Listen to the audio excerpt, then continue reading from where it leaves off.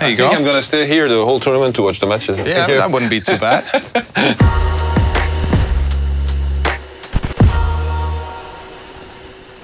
Welcome to the cinema. Thank you. We're going to look in some archive footage, which you might recognize. I hope so. It'll be fun. What do we see here? We see Marcos Baghdatis that reaches the final of the 2006 Australian Open. That was particularly crazy because never did something great in a big tournament until that day, and it's a Grand Slam final. It's look at you. I don't even recognize myself. Good hair.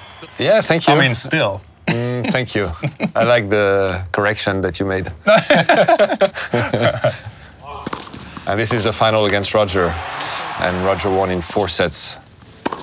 Of course, to beat Roger in a Grand Slam final, it's was probably at that time one of the most difficult things to do, but also I think Marcos was also drained. He was really, really, really tired emotionally. Let's look at Serena. Oh, yeah.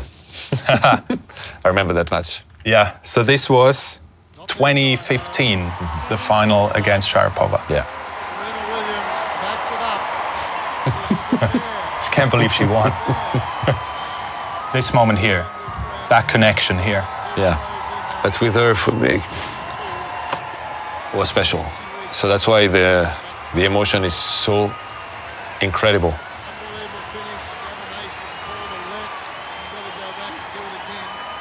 Beautiful. That's tears in her eyes there. Oh, yeah. Yeah, and it's rare.